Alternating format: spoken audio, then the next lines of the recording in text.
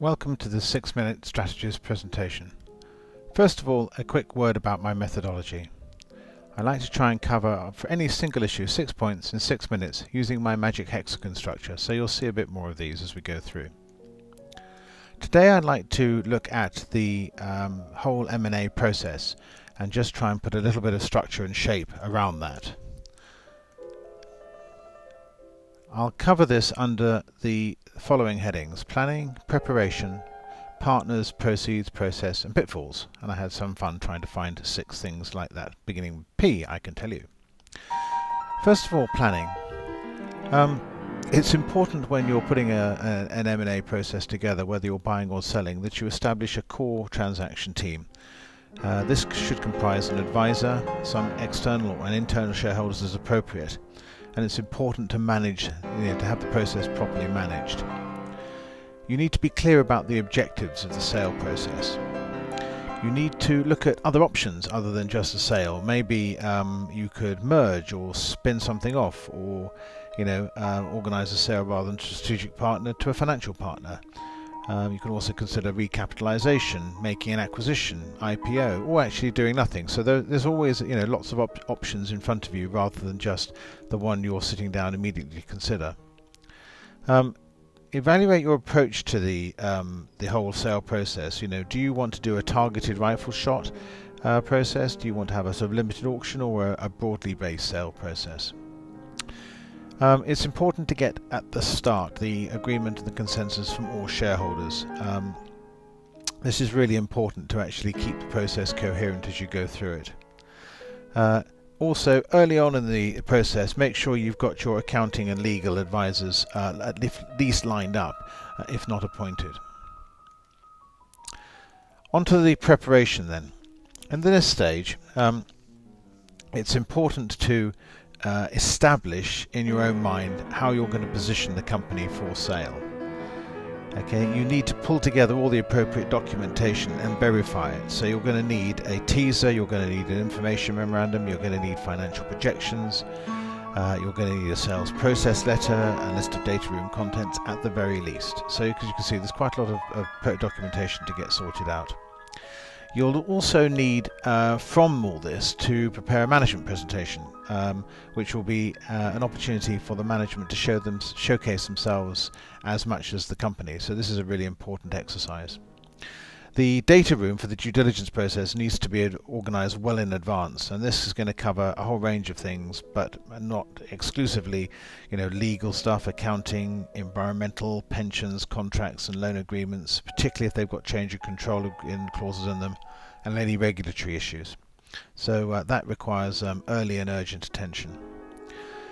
You should consider your communication strategy both internally and externally, and whether you're going to employ a PR firm.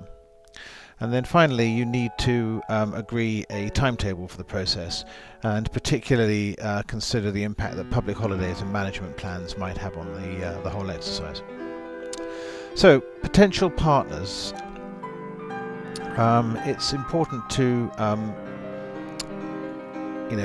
understand where your business sits in the market. Okay, as part of that, you then need to be clear about its unique selling points and be able to explain those to a potential buyer. You should be able to match your business to the various and appropriate segments of the market, and identify any adjacent categories where the company can offer a product or service, whether it's geographic or sector suspension, to a potential partner. So be clear about how what you're doing will fit with potential partners. From this, it's possible then to start drawing up a long list of potential buyers, which after some further work you should be able to reduce to a tier A and a tier B shortlist. And this should be done not just on a national, but also consider doing it on a global basis. Proceeds. It's important to understand your own mind about the valuation of the company. You need to understand its history, its current trading and its forecasts, along with the risk factors associated with those.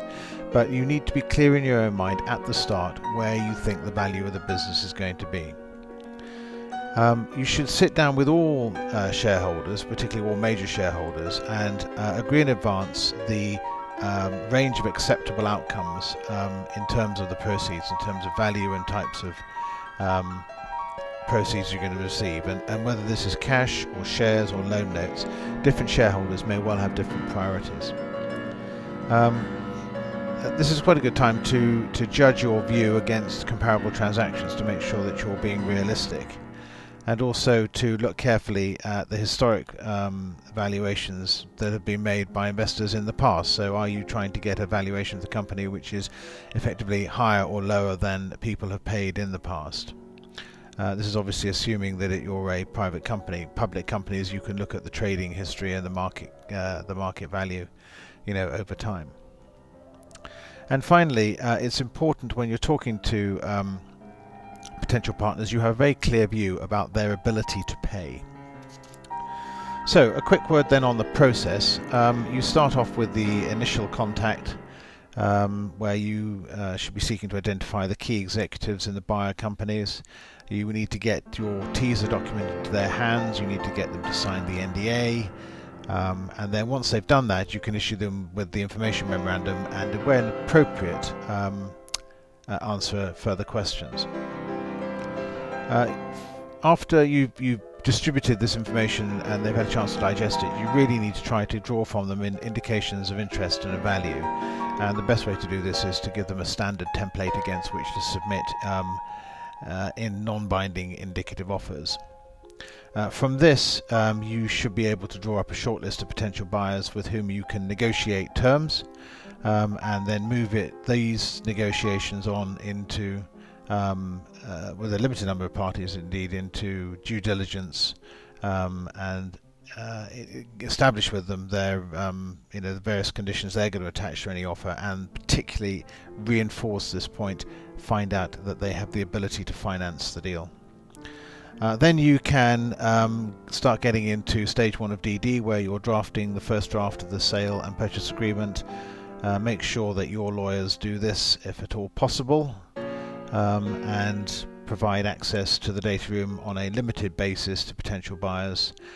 You can make management presentations and allow site visits if you deem this to be appropriate. So phase 2 of the due diligence, things are getting a bit more nitty-gritty here. You may well be in exclusivity by this point, if not before indeed, and you'll want a very clear timetable to completion, which will involve the completion of due diligence and finalizing any negotiations with the purchaser. And then finally, you want to close the deal. You want to get the sale and purchase documentation and any other documentation signed. There's normally a table full of this stuff. And you need to manage your communications announcing the deal with your external and internal shareholders.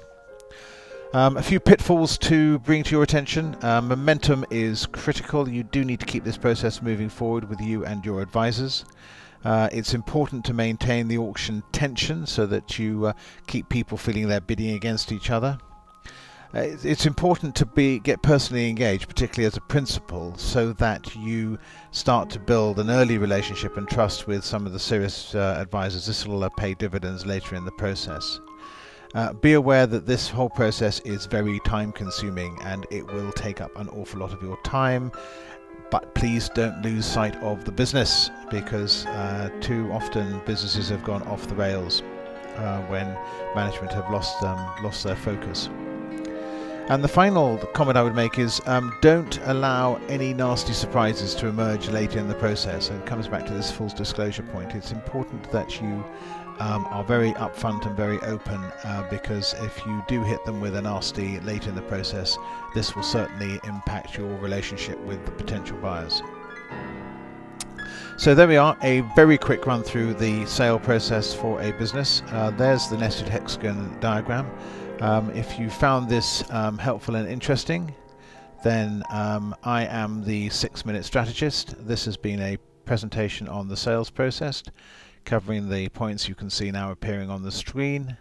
My blog, the 6-minute strategist, is at jbdcollie.com, and you can find me on Twitter at jbdcollie.